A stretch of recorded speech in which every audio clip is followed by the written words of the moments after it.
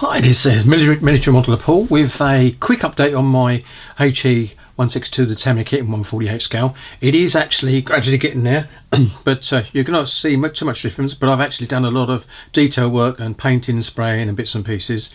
So what I'm going to do is bring it down to the bench and just see how far I've got. So see you in a couple of seconds. Well, here we go. As you can see, that's the undercarriage bay actually, with the actual stick actually painted. I'm going to do a bit of dry brushing on that later on. But you can see I've got the clear part. It actually goes, whoops, let's get down here. The clear part is there, as you can see, shining away. So that's quite nice.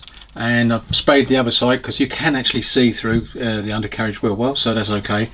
And the wheel well, I'm presuming the clear part is not for anything else other than to make sure that the undercarriage comes up and sitting in the bay, so they actually know the undercarriage has come up. So I'm just presuming that's what it is. Let's put this back on the middle.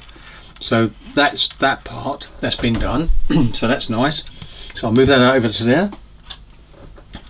The engine now, I've just starting to put a bit more detail on it, as you can see, because I actually lost some of it. I'm going to take this out of fraction.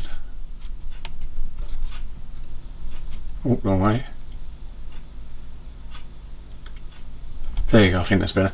And I've also got to rescribe across here because I've cleaned it up, look too nice, and it's got to be rescribed so that I can actually get a join there, because these two parts open up, so they need to do that. But that's okay.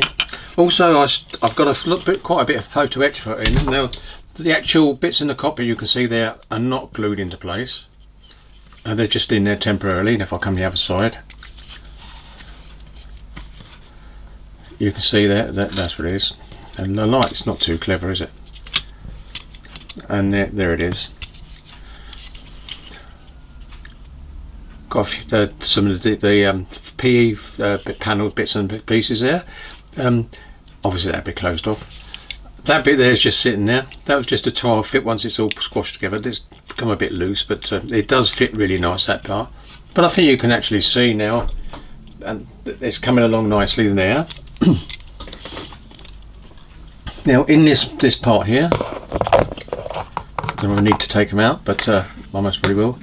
There's the undercarriage now has been sprayed, so that's okay. Got a bit of detail painting to do, so I'm happy with that, and that fits in quite nicely, and it's got to be a really tight fit. So that's that bit. So I'll put that out of the way. The next bit is the tyres. And there they are. I think you can see they've come up really nice, so that's quite good. And also the leg now has got the wheel in.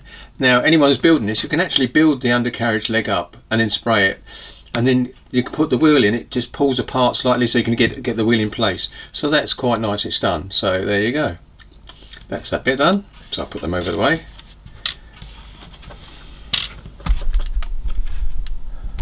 And then the next part we've got is this part, which I think is now done. If I might be able to do this.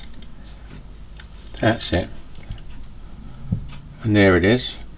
All done in its place. I've got to repaint the belts, the actual straps, sorry, in a light brown colour. So it actually is like it is, and a bit of silver on the buckle. So that should look quite nice. But I think you can see that it's come out quite nicely. And that's using microcrystal clear to glue the parts in. I did use a file underneath to scratch the PE parts, so you've got a bit of something to bite on, but it does really work out very nice. So that's been done, and I won't get that out, but that's my little aerial for the top of the motor, so that's still there. Then I've sprayed these parts the same inside colour. That's the inside. You most probably won't see that, but I've got to do this side with the colour of the fuselage once it's done. Sorry, there you go. Let's pull it out a bit more. Yeah, so that's quite nice. That's coming out. Both doors I only show one, but there's one. It's had the inside done. I haven't done the outside that, but we'll be spraying these separate and then fitting them at the end. So that should be okay. I'll move the other one, and inside this box, which is another box.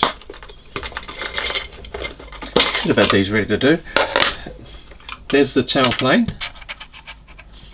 Nice fit, goes to, and I've also got the wings done, and they fit quite nice as well. So that's those bits there.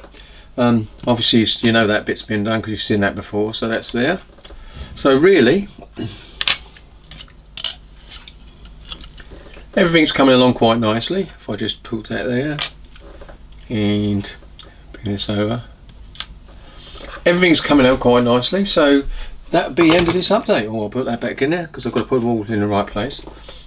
So it's going to all be put together now and slowly get ready for the actual priming stage and the glass going on as well.